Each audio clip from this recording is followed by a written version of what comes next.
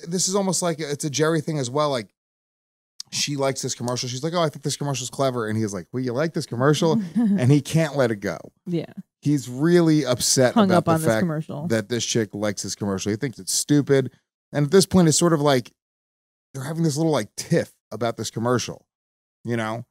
But I mean, Jerry's got to just fucking chill. Do you think it was him being like a comedy snob? Like you ever feel like your opinion is a little bit superior? Bless you. Yeah, I mean, yeah, I could understand that. He was just sort of like, I mean, I get, look, taste is important, right? Yeah.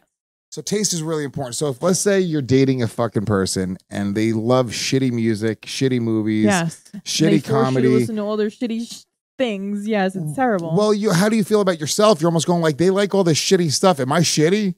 Am I another shitty thing on the laundry list of shit things that this person enjoys? Taste. What's wrong with you? Yeah, I mean, taste is no, that never even occurred to me. But it's very indicative of sort of who they are deep down. It's so funny because that's why me and my son's mother didn't work out, was specifically because she likes black guys. No, because she likes big black dick, and no, her taste. We have very, very different tastes. Yes, and it wasn't even that like we couldn't accept it. It was like I remember one time we went on a long road trip. And I will admit that I'm wrong now. After the fact, and long road trips are very trying. So with you, I guarantee it's particularly difficult. I think we drove to Vermont. Ooh. She might have even been pregnant at the time. Ooh. Oh, you're B&B. Your bed and breakfast from our first episode. Yeah, the bed and breakfast. So I'm pretty sure she let me drive at one point, and I was like, "Oh well, I'm driving. I'm picking the music." She was like, "Okay," and then I put I put on death metal, not even like hair metal or fun like anything with like Metallica or Megadeth. Like I put on like Iced Earth, or like it was. I mean, it was the heaviest of the heaviest, just like blast beat, just like. And she was the look on her face. She was like, head was throbbing. She's like, "What? I'm pregnant. Please stop. Like, I just want to enjoy this 5-hour car ride, please." And I put my foot down. I absolutely, I was like, "No, we're listening to this. I'm driving. I'm picking the fucking music." Beatrice, I'm so sorry. Beatrice, I'm sorry for him. I think back in retrospect, I'm like, wow, I was a piece of shit. What a piece of shit. What a horrible human being. Like nobody. How is selfish and thoughtless. I like rap music. I like pop music. I like 90s rock. I like 80s jams. You like show tunes. You like jazz. I like it all. I just refuse to let her. You like country? Yeah. Why? But why? I refuse. To let her okay. Can I hear? Okay, was she obnoxious with the music while she was driving? Like, was it like where she was being spiteful, and then you felt like, wait till I get my turn, bitch? No, it was like she was keeping it fun and light. She didn't like any of the things that I liked. So I was almost spiting her. I'm like, well, fuck, if you don't like it, good. You're going to extra really not going to like this. And that was a problem. And I will admit that. Did you think that was going to fix things in the relationship, showing her? No. I wasn't trying to fix myself until way after it was over. I wasn't trying to make myself a better person until way after the fact.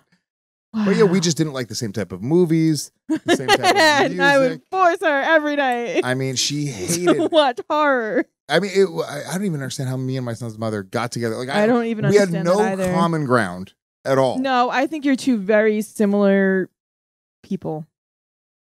I think we were, as far as driving forces, as far as like mentally, I think you're more similar than you think. Comedy, politics. No, yeah, it's all television the opposite. Shows. I mean, it is so. But I mean, TV shows though. They say opposites attract, right? DJ Scat Cat, Paul Abdul. They did say that. They did say that. Come together, and you can't argue with them. I mean, they made a lot of really good points. Who would have thought we could be lovers? She makes the bed and he seals the covers. That cat was a dick, by the way. This is about you and Beatrice. Yeah, it really is. She likes it neat, and I make a mess. Yes. She takes it easy, baby. I get upset. Bitch, get out of my fucking house. I am DJ Scat Cat. I just realized. They were so cute. No. What are the lyrics to that? I mean, he was a real fucking dick. He was broke as well. Yeah. Yeah. She was way too hot for him. Yeah, she was Paula Abdul. He was a cartoon homeless alley cat. Who treated her like shit. Yeah, like his idea of like taking her dinner was like a garbage can lid with some fish bones on it. And that was what they were going to have for dinner that night. And she's like, I'm Paula fucking Abdul. I'm about to be a host of American Idol. Cat. Beat it. DJ Scat Cat probably had AIDS. If we're feral thing. There's no way he did not have feline AIDS. He was banging cats in alleyways. Let me see. Let's see the lyrics. Give me these. Let's see. Baby, seem never to agree. You like the movies and I like TV. I take things serious.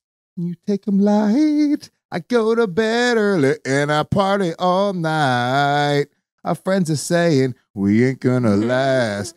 Cause I move slowly and baby I move fast. He was the best, dude. DJ Scat Cat is my idol. I learned how he likes to shout. Let me say. Yeah, let's see. I take 2 steps forward. Yes, I like it quiet, and I love to shout. You take 2 steps back. Yeah. Keep going down, Harrington. There's more. Let's see. The opposite attract. She makes the bed, and he steals the cover. She likes it neat, and he makes a mess. I take it easy, baby. I get obsessed. She's got the money. She's got the money, and he's always broke.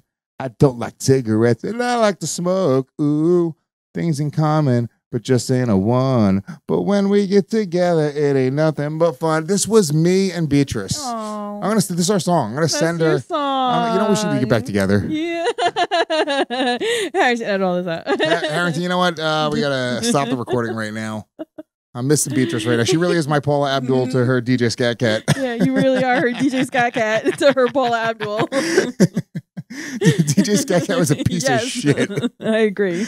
He needed to make some positive changes in his life before he was ready for Paula Abdul. You know what, though? I bet he wouldn't be blasting death metal as he drove her 9 months pregnant to Vermont. She likes it quiet. He likes to blast Iced Earth. He even said, you know what, babe? You could have this one.